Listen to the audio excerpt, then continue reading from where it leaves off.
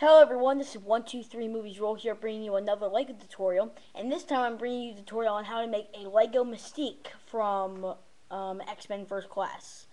And some of the materials, like writing materials and stuff that you'll need for this figure are a dark blue Sharpie and a yellow Sharpie. And you'll also need blue paint, yellow paint, and white, and I'm sorry, not white, red paint. And some of the Lego pieces you'll need a white torso, because you definitely can't find a torso that looks like this as detailed. And sorry I can't take the head off of this. I just don't want some of the paint to scratch because my paint's like really cheap. It's Crayola paint, so you just have to work with it.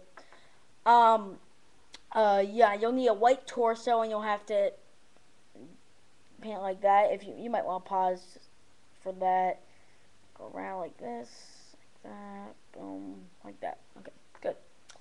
You'll also need dark blue arms. And you'll also have to paint like a little sort of strip of yellow across it to make it look like the Mystique in X-Men First Class, the movie, of course. There, like that. Dark blue arms. Not sure if you can see it well. It's just me. That good. And you'll also need dark blue pants and dark blue waist. Now, I don't have a lot of dark blue pants, so I had to sort of sharpen this thing. So if you can find white pants and, well, white legs and waist, you can probably, do the same what I did. And for the head, now, I'm pretty sure there aren't any blue Lego heads anywhere out there. So what you'll have to do is you'll have to get a really sort of cheapish Lego head. Like, I use the yellow heads because I don't really use them much for like skin pieces, and if they're like scratched up, so I do that. So you might want to get like a bad like yellow head sort of one, and you'll have to paint that entirely blue. And then you also have to find a piece of girl hair, and you also have to paint that in entirely red. Oh, sorry. You have to paint that entirely red. I went with this one because I already had this painted red for another Lego figure, so it was sort of easy for me, and it looks nice.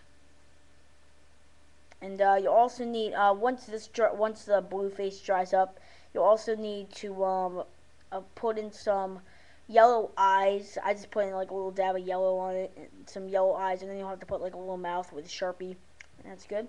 So once you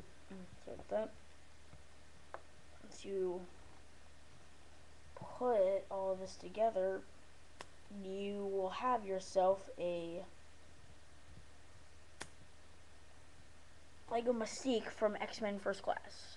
There you go. Yeah, so if you get everything right, this should be the way the character comes out, like so.